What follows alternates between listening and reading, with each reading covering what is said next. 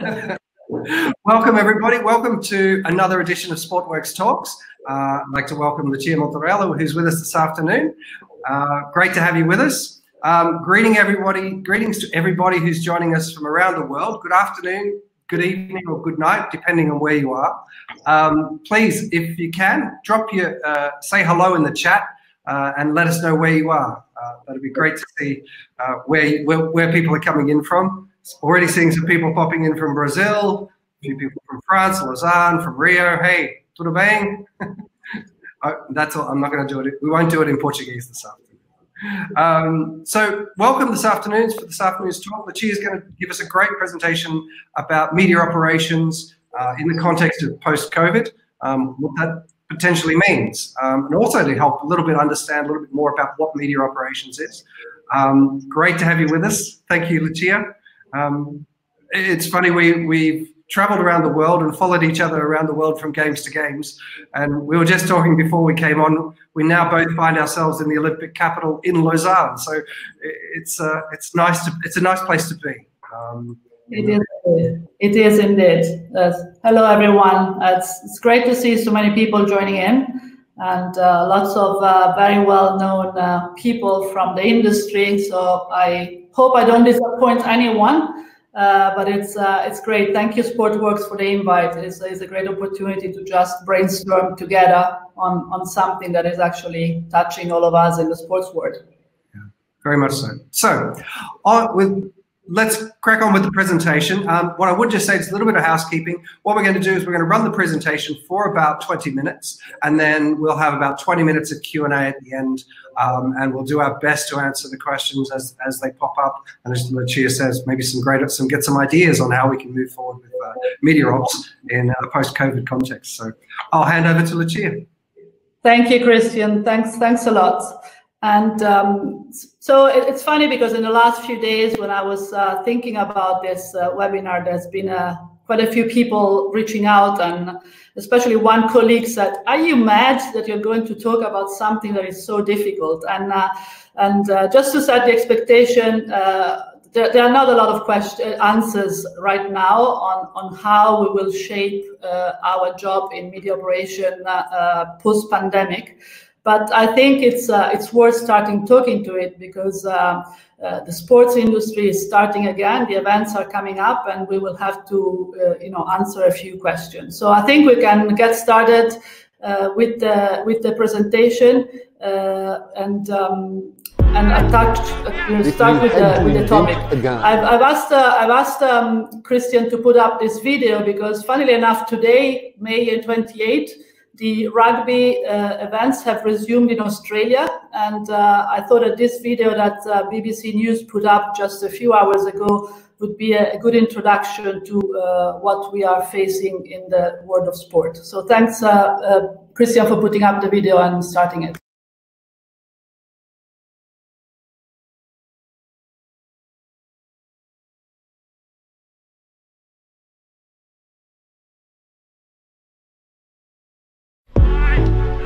If you had to invent a game whereby coronavirus could be transmitted in the quickest manner possible, you'd come up with rugby league.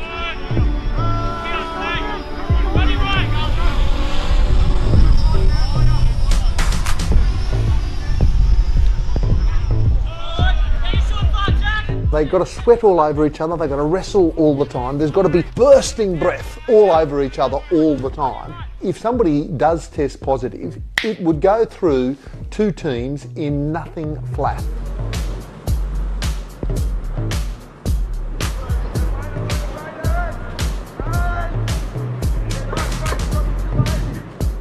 The players, the officials and everyone have to self-isolate. They have to keep away from the community. So they go to the ground and go home again. And that's all they should be doing. Well, there's very little risk when you do that.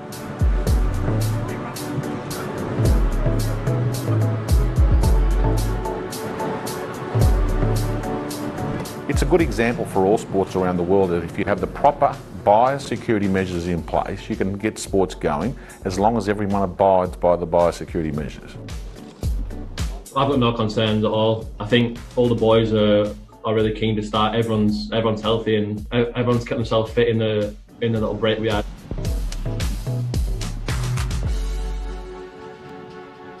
obviously it's a shame, and we love having all the fans there, but they're going to watch from the homes anyway. So even though we don't have that personal contact with them, we're going to try and do a good job for them.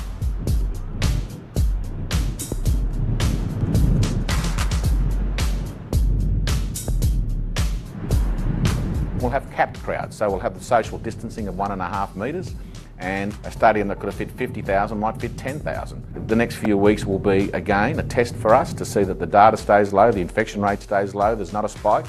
And if there isn't, you know, the risk is extremely low, and if we put those social distancing measures in place, we should have crowds.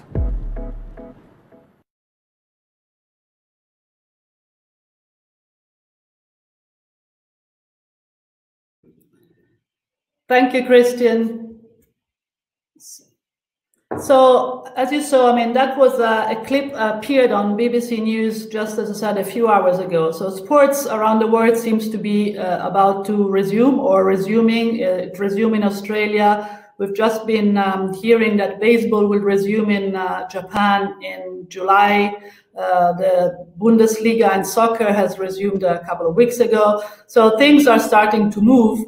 But we also know that social distancing has become the motto around the world for our life, and even more when we're talking about events that potentially put large numbers of people together. So when Christian approached me and at SportWorks to talk about media operation, I thought it would be possibly challenging and ambitious. But I said, let's see what's ahead for us in the media operation world at sport events. As many of you know, my experience is basically mostly built within the Olympic movement. I've started, just to give you a bit of background, I've started working in press operation at the games with the Sydney 2000 games, and after that I've basically worked at every games apart from Salt Lake City. So I've been breathing media operation and all the different evolution in the services and facilities for media for the last nearly 20 years now. So I thought it was a good idea to, as I said, to brainstorm or to speak louder about what is in my head at the moment. To start, let's see what we will talk about today. I want to put in context what we're looking at. So let's try to frame what media operation is. What are the key areas of action for media at sport events? What is the goal of media operation ultimately, and what are the challenges? And then obviously the huge big question that all of us have right now when we talk about, well, basically we talk about everything in life, but especially in sport events. So what future? So media operation, as many of you will know, because I can easily see the quality and the number of professionals that are logged in. The task of media operation is basically making sure that all of the accredited media at any given sport event are given the facilities and the service that help them create the best coverage of the event. As I said, I've been exposed mostly to multi-sport events as the Olympic Games, so that will be most of the focus of my own experience. But I think that this brainstorming exercise will for sure apply to any sort of sport events.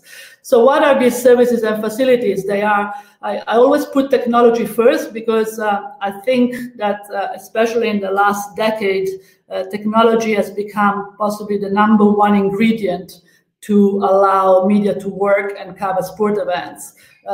Pretty much media can do with anything but technology. So they need to have the technology that allows them to file their photos, file their stories, and connect to social platforms. So that's a key element. Obviously, the work areas are very important, and then there are all the different services. So we talk accreditation, accommodation, and transport, logistics, and whatever you want to add to the list. What is also important to understand, and it's something I always explain, is that media operation is not communication. I know that in several instances, in several organizations, is a bit of a mix, and usually media operation falls under the communication department. To me, it's very important to understand that the mission of media operation is not the messaging, it's not the communication, it's not press releases, it is purely operation, exactly what the word operation means, and it's allowing the media to do the job. So the key area of action of this accredited media are obviously the media center, the broadcasting center as well. So I put it media just to say, but you know, it might be different areas. The press conference room is an area, mix zones, the press tribunes and commentary position, and the photo positions, which to me are, in the context that we are today, possibly the most challenging area to look at. The goal that we have in media operation is to make sure that throughout our event, whatever it is, or I always pick the example of, you know, our goal is that the day after the opening ceremonies of the games, we need to have that picture, that story worldwide on any publication around the world. And so that's the goal for media operation, is to make sure that everybody can cover the games, and all of the accredited media are put in the best position to do so.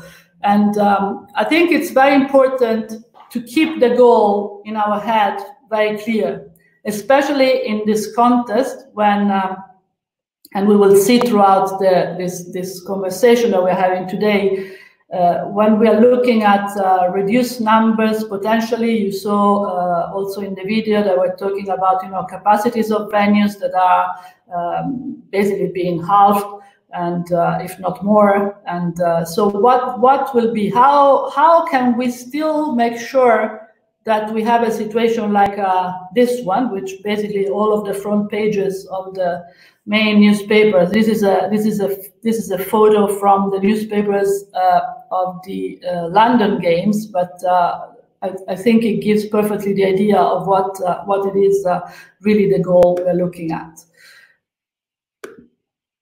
This is another example that I put, and the reason I put this example here is because it's the importance, as I said before, of photo. And I think that nowadays, more than ever, the images have a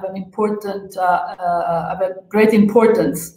And this was, again, a photo taken in London, and it was a photographer from Associated Press, and it showed how important it was that one particular photo position that was planned for the games actually created the perfect photo. They ended up on the front page of some of the best North American and most important North American daily papers. And I think, again, it's an image that gives the exact dimension of what is our job and what we have to preserve for the events in the future, and what I see that we will have to find solutions to make sure that photo positions in the right spots and with enough people to be able to access them will still be possible at events. So I think that the global challenges that the world is meeting, but that in particular we will focus on the media industry and today, is obviously on one side we have the health and safety, so the famous requirements of social distancing and cutting the crowds, and the stadium that are on closed doors, and all of that is coming following the pandemic, or to actually live with the pandemic and the virus.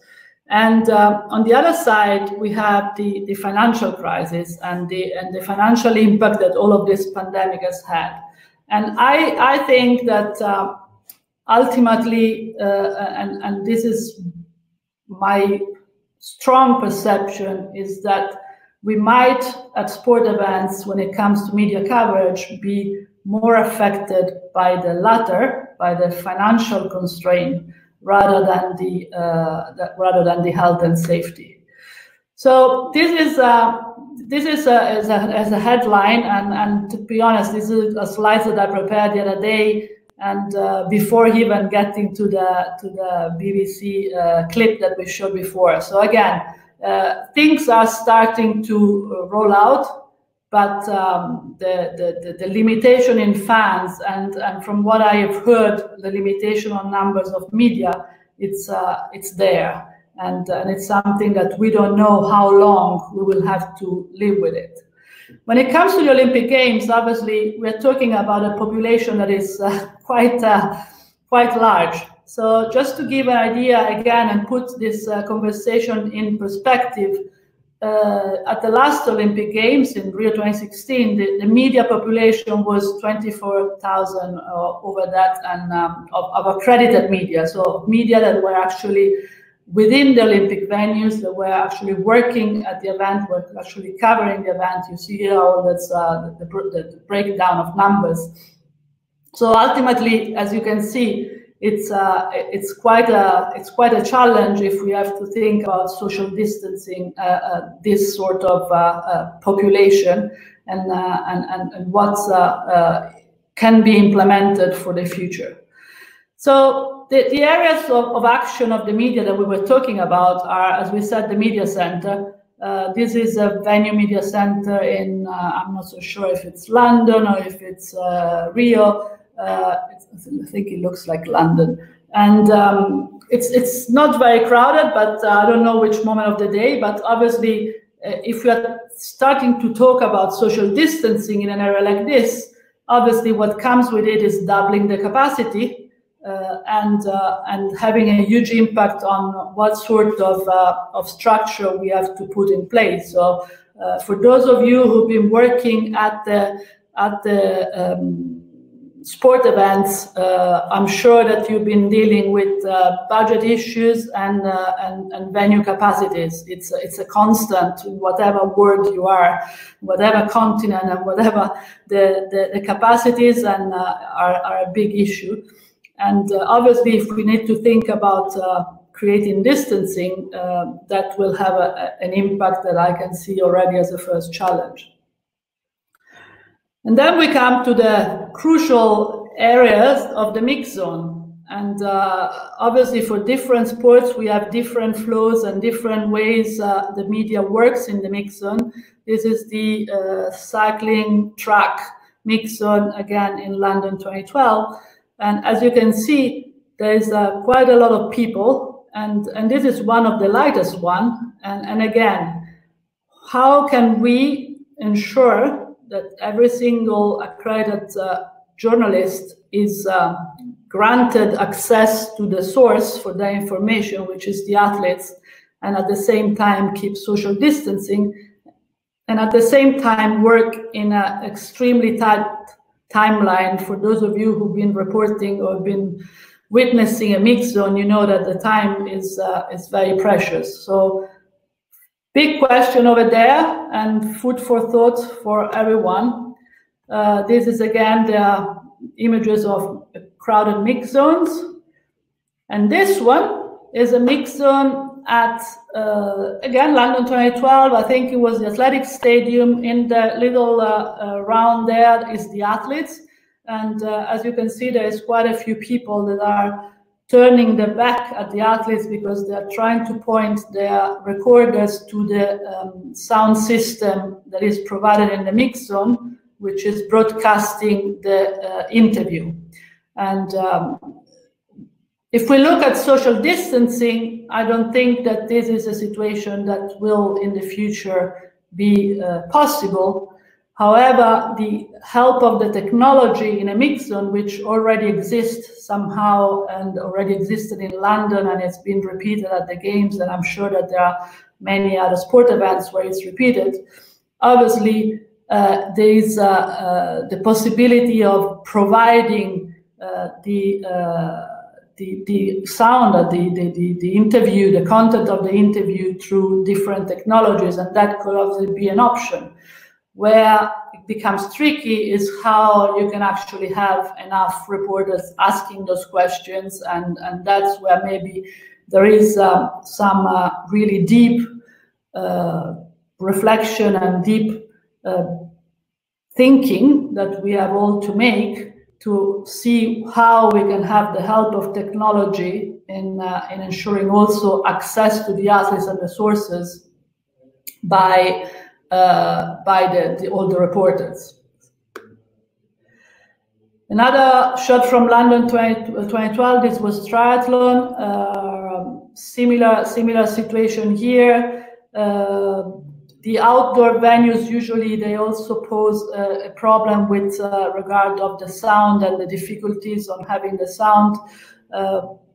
Maybe we can, the way I look at it is actually to have some selected reporters and broadcasting the interviews in other press areas that could be accessed by larger numbers.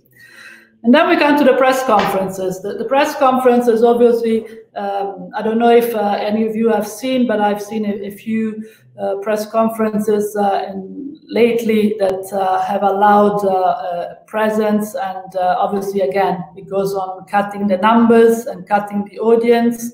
But reality is that what we've also witnessed in the last couple of months is that press conferences online have been basically becoming the norm. And I was talking to a colleague from Reuters a few weeks ago, and he said, we've been doing business as usual without leaving our homes. So reality is that what is the remote working and the remote reporting, which was something that seemed very impossible to carry on, is now become the norm.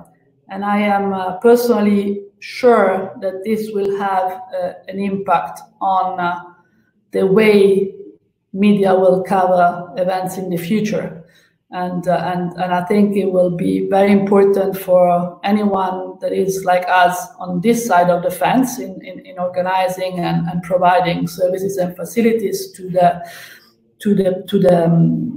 press, to ensure that we are aligned with what are the needs, and again, keeping in mind our goal, which is what we said before, to make sure that the events do not suffer from a lack of coverage. This is another press conference. I think it was the night of the 100 meters in London, and again, the amount of the attendance is very large, amount of people is very large, and it makes you really question if this will be possible. And then we come to photo positions, and as I said before, I think photo position are the trickiest area, because if we can think about ways for the reporters to follow the competition from remote and even potentially ask questions and interact with the athletes and access to sources of information from remote. When it comes to the photo positions, it's tough to take photos from remote. So that's obviously an area where we can't go without having the physical presence of photographers on the ground. This is for those of you who might have not attended the Olympic Games. These are just a few shots of just to give the idea about what is the number of photographers involved in Olympic events. This is an Olympic stadium. And this is, again, an Olympic stadium where the social distancing for photos like this are quite impossible to pretend, I would say. So, as we said before, on one side we have health and safety, and the social distancing that we hear is so strongly advised and suggested as one of the solutions to contain the spread of the virus. And on the other side, we have the remote reporting, because I think that's possibly the situation that we need to introduce in our thinking of planning for media operation in the future, because not only we might find ourselves to have to cut the numbers of the people who are on the ground, but we might also face the fact that the media industry are not able to support their resources to go on the ground. And then this will open to a total different scenario on how we can facilitate, always aiming at the ultimate goal that we talked about it before. How can we facilitate people accessing the sources and reporting and providing the coverage on the event, but basically staying home? And I see in the chat there are a few suggestions which are very smart suggestions.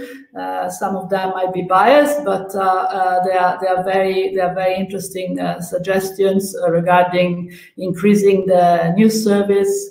What I think ultimately is that we have always to also try and give the ability to the reporter to access the source. And so I think that while the news service, and it's something I will talk later, is a resource, I think we have to go a bit further than that.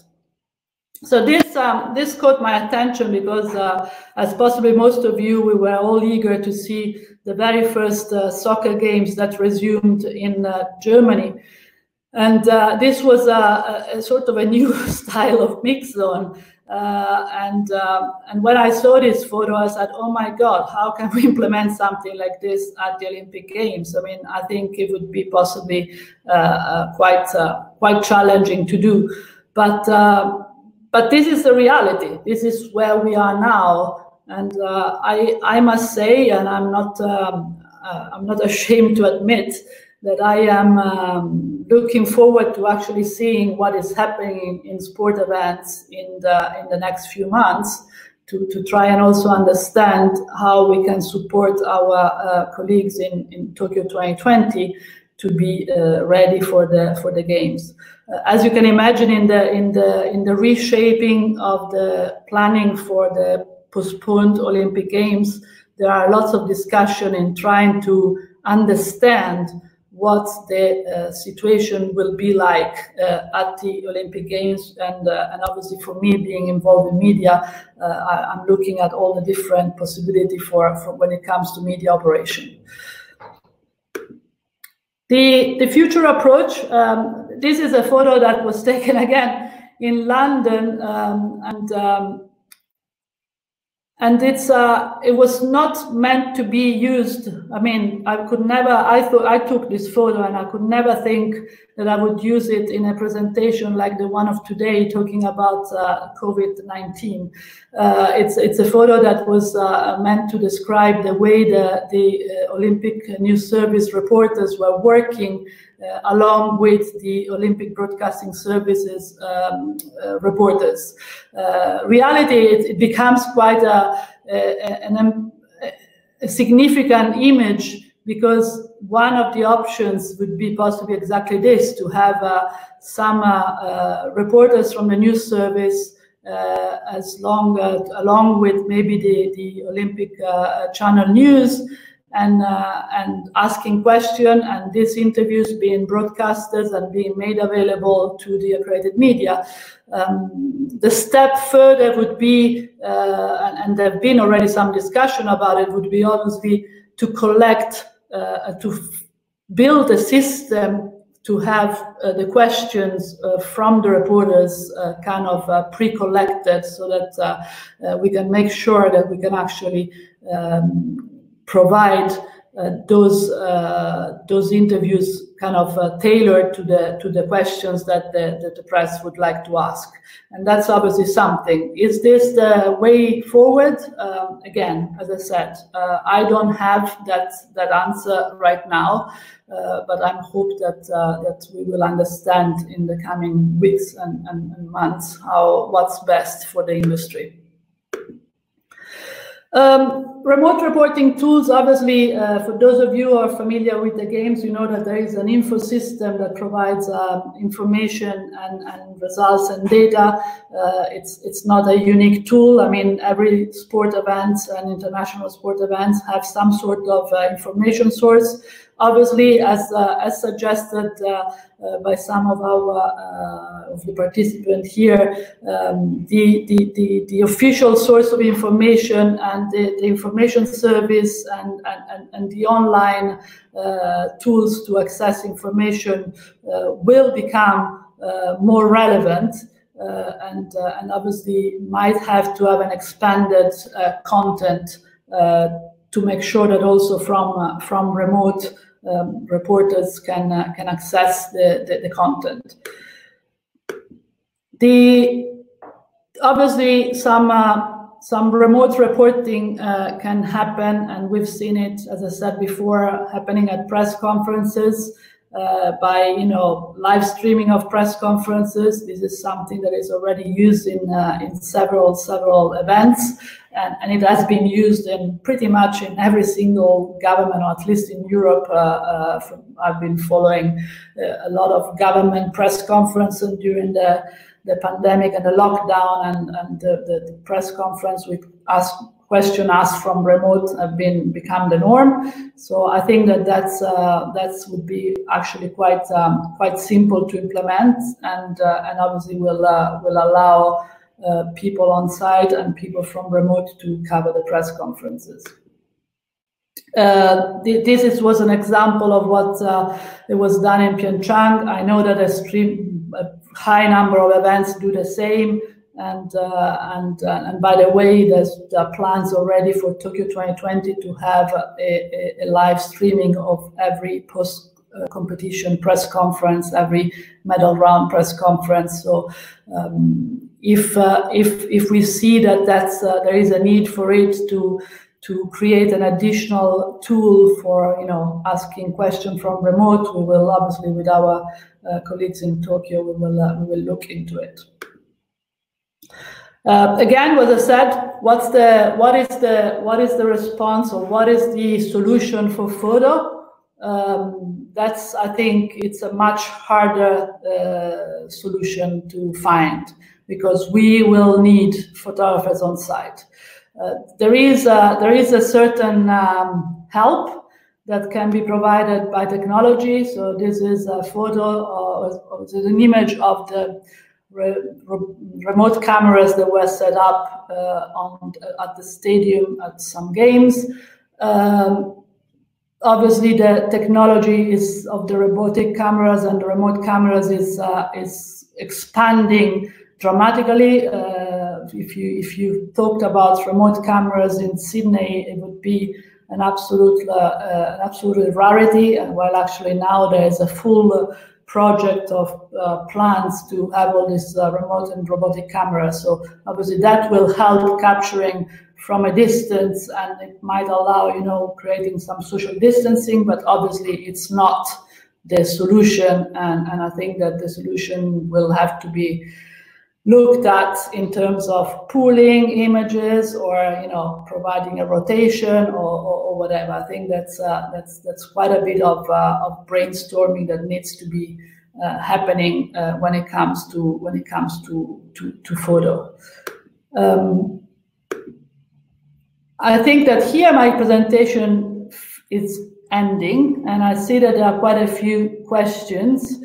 I don't know if I want to give it back to you, Christian, and you see what our friends online have been asking for.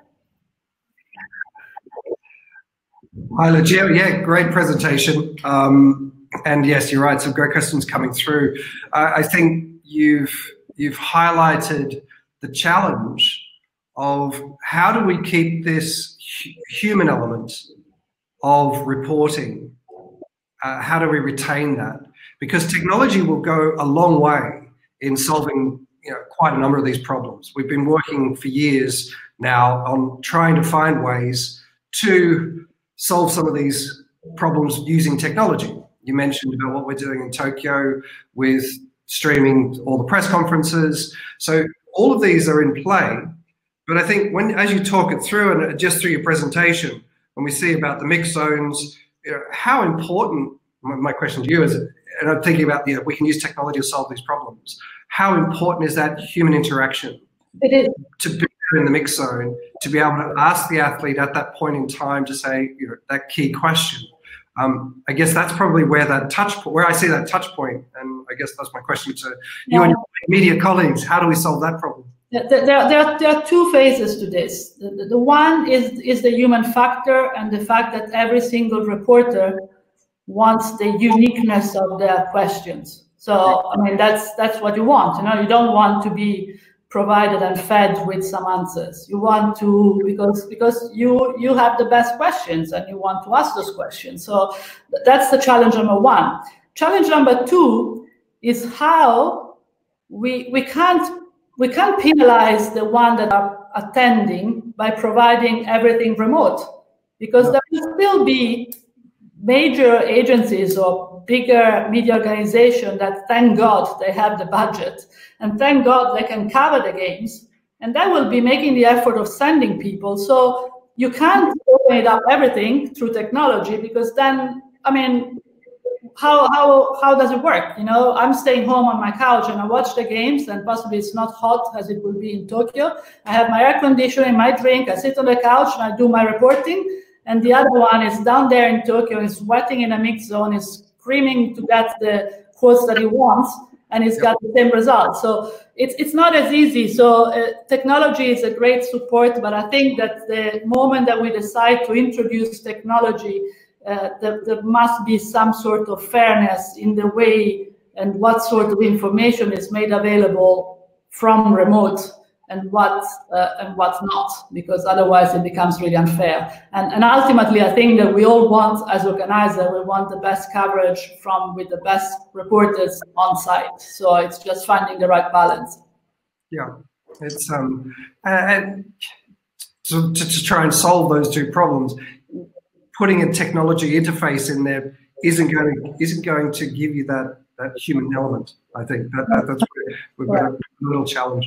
Okay, so I'm just going to run through a few questions. If you've got questions, please put them in the chat, and we'll work through. I've got a comment here from Renata Hoth. Hi, Renata. And just a comment saying, this is not the new norm, though. It's the old norm modified to Corona. Yeah, it's a good point. The whole thing should be reconfigured from all points of view, which will translate to something different and new and beneficial to all stakeholders. That's looking at fans, media, players. Yeah, you're absolutely right, Renata. It doesn't just apply to press and media operations. And it's a good point you raised. So thanks for that. Yeah. Antonio Carvalho. Hi, Antonio. Question here. European Athletics Diamond League flash quote system allows for quotes to enable on the CAS website, which are available to both media, fans, almost in real time. Could this be a way forward? I'm just going to fill in the acronym. For those who don't know what CIS, it's Commentator Information System. So, yeah. And that's something that happens at the Olympic Games already. Obviously, when you have a multi-sport events, you can't pretend that the same reporter can be at every single competition at the same time. So we already do support the work of reporters on site through the flash quote reporting system, and the quotes are posted on info. Yes, the next step to that is, as I said, possibly is to allow for some media to ask the question or the athletes that they want, because mostly you have quotes from gold medalists, silver medalists, bronze medalists. Maybe the answer to that is to expand that to a larger number of athletes, so that we are covering more completely the games. Yeah, I mean, because CIS as a solution is quite limited in that you don't have, it doesn't reach to everybody in the stadium. It is specifically for the commentators, so it's, yeah, as you say, expanding them. Okay. Next question here from Xiaohan Wen. Thanks, Xiaohan, and apologies in advance for bad pronunciations of names. Hi, Lucia. What has the COVID-19 changed media operations currently?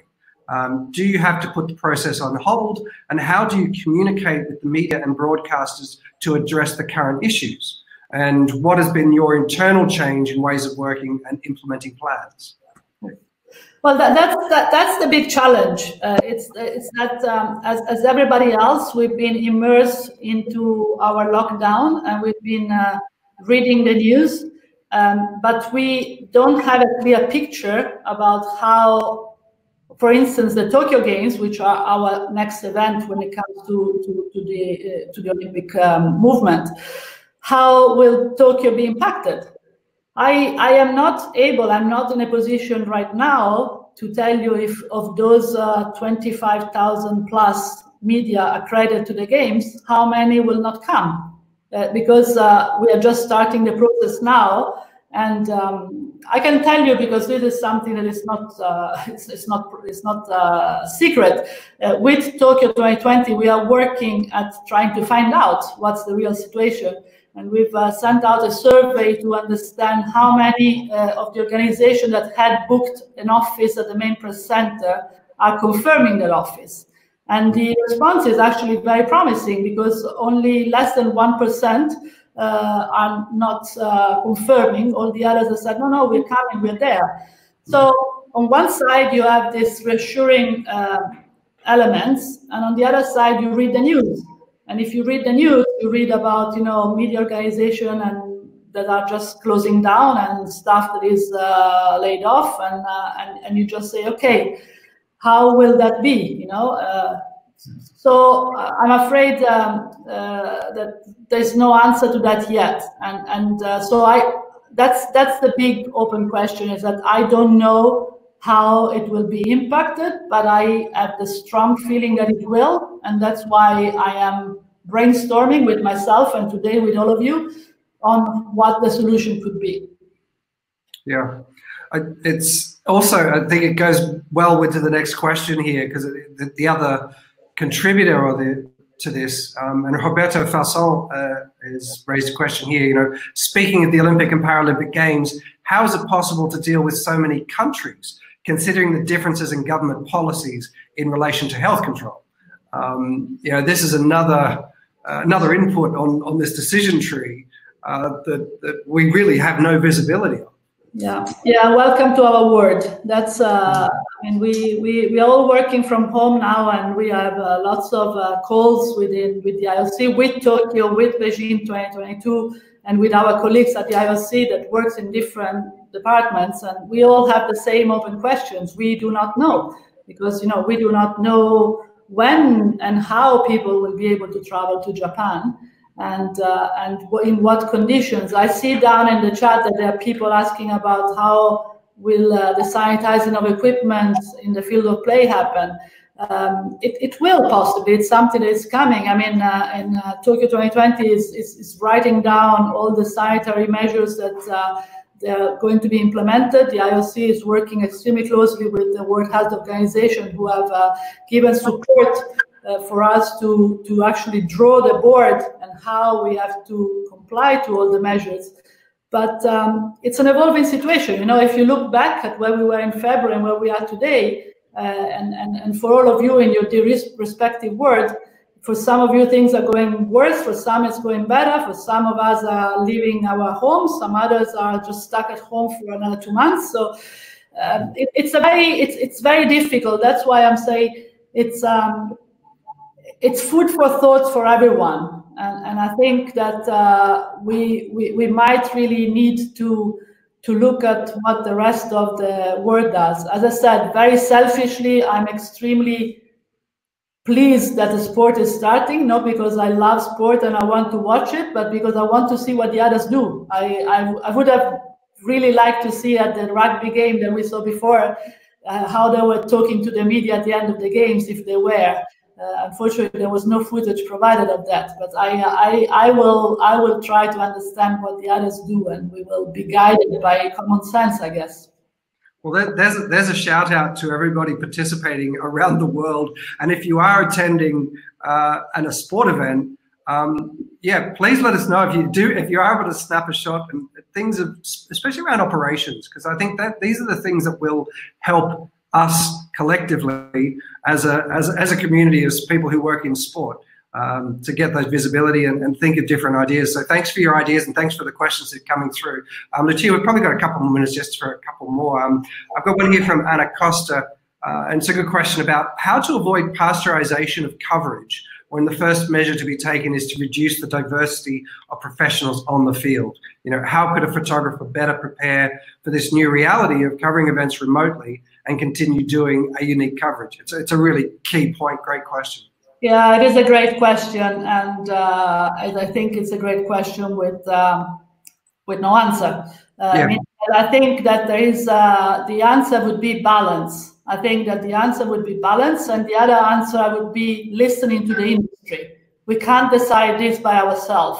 we'll have to listen to the industry. We'll have to involve the industry in every decision we make in providing services to them. We'll have to open a dialogue and understand when there is an outlet, a media outlet that cannot send people, how we can provide the coverage to them and how we can help them without obviously pasteurizing the coverage and without, undignifying the work of those reporters. But I said it's a tough one, because at the same time there will be people attending, and so to me the answer is opening a dialogue with the industry and see what makes sense for the industry, and always keeping in mind that our goal is to make sure that the Games gets the coverage and that everybody can enjoy the coverage of the Olympic Games. Yeah, key point. I'll just love this last question here. What is your opinion from Jane Lopez? Thanks, Jamie. What is your opinion of remote simultaneous translation? Is this an opportunity for such a service? It's a good. Yeah, it is a great service. It is a great service. Actually, we've started working with FIFA because I must say that they are really in many ways ahead of the Games in looking at different ways of providing professional interpretation. Professional interpretation has always been a big line in the budget of every sport event.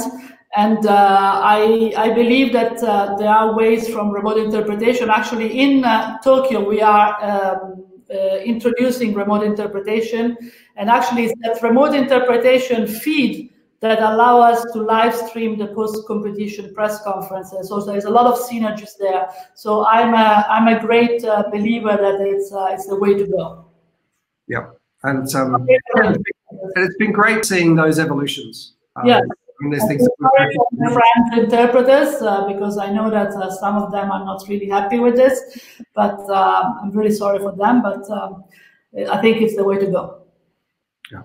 Okay, so look, one more question from Fabio Correira. Hi, Lucia. Thanks for this great presentation. Question: to the points discussed here, and considering the dramatic change in media reporting remotely, and also due to financial crisis affecting media even before COVID, how likely you think the media industry will return to their old ways of reporting sport events in the event of a permanent medical solutions for the COVID-19 crisis? What is the old way? Sorry. What is the old ways? I don't know what Fabio means for the old ways, but what I see is rather than the old ways, the new ways, because I think, as I said, that technology will play a big role. In the old ways, I don't think that there was the social platforms, social media platform that now allow, if you do a Facebook Live or you do whatever you want with your phone and the apps and things. So I think rather than the old way, it would be a different way. But as I said, I think we have to embrace technology to help us, making sure we don't penalize the true reporting. Yeah. Okay. Well, look, I think throughout this conversation, we've said from the start, like, this is a brainstorming session. It is great to have everyone's input and the questions, because it does promote start getting us thinking about how we're going to solve some of these challenges. Not all of it is going to be technology. I mean, I love technology, as you know, and I'm trying to find solutions for you for years. And long may that continue. I just wish I looked at ways, how do we keep that human interface, especially for your reporters, to keep that human element is key. I want to say thank you very much for your presentation. Maybe Christian, you want to tell the participants that we will answer questions that we haven't answered. Absolutely. Yeah, no problem at all. I just want to was there any other comments from you in parting with the participants or anything else? No, if there's anybody out there with great ideas of how we solve these huge dilemmas, come forward. I'm all ears. Yeah, fantastic. So on that note, I want to say thank you for everyone for participating. As Lucia says, please know that we'll do our best to answer your questions, and the ones that we didn't get to and the ones we did get to today. They'll all go out onto sportworker.com, onto the forum that will be linked to this presentation for the replay. I want to say thank you again, Lucia, for coming and joining us, sharing your problems so we can help collectively try and help solve it. And to thank you for all the participants joining us this afternoon. Thank you. Thank you, everyone. Great. Stay safe, stay healthy, and we'll see you again soon. Bye-bye. Bye, everyone. Bye.